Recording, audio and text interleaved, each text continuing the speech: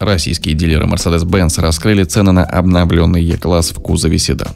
Они стартуют с 3 миллионов 730 тысяч рублей и даже доходят до 8 миллионов 800 тысяч рублей. Дореформенная модель стоила от 3 миллионов 400 тысяч рублей. При этом выбор модификаций стал уже, а базовые версии отныне представлены в менее богатых исполнениях бизнес вместо премиум. Из гаммы российского E-класса убрали седан E400D с 340-сильным турбодизелем 3 литра. Также больше не будет комплектации лакшери и эксклюзив, которые раньше сочетались с моторами мощностью менее 200 сил. Некоторые модификации седана будут выпускать в Подмосковье, а топовые поставлять из Германии.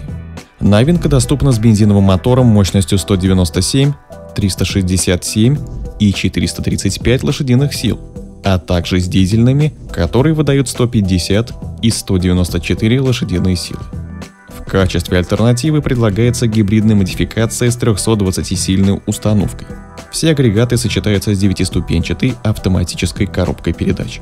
Версии E-класса российской сборки доступны в фиксированных исполнениях бизнес, премиум, спорт, спорт плюс и интеллигент драйв. Клиенты смогут выбрать только цвет кузова и отделку салона.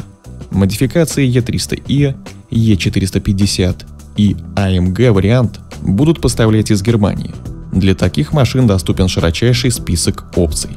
В начальную комплектацию бизнес за 3 миллиона 730 тысяч рублей входит двухзонный климат-контроль, обивка сидений кожзамом, камера заднего вида, передняя панель с двумя дисплеями диагональю 10,25 дюйма, светодиодные фары, подогрев передних сидений и 17-дюймовые колеса. Версия премиум отличается декором, дисплеем диагональю 12,3 дюйма с навигатором и противоугонной системой.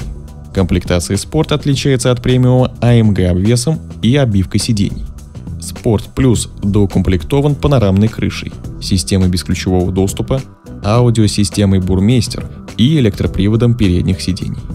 В версии интеллигент драйв отсутствует AMG обвес и стеклянная крыша, но добавлены камера кругового обзора, адаптивный круиз-контроль, обогрев руля и матричные фары.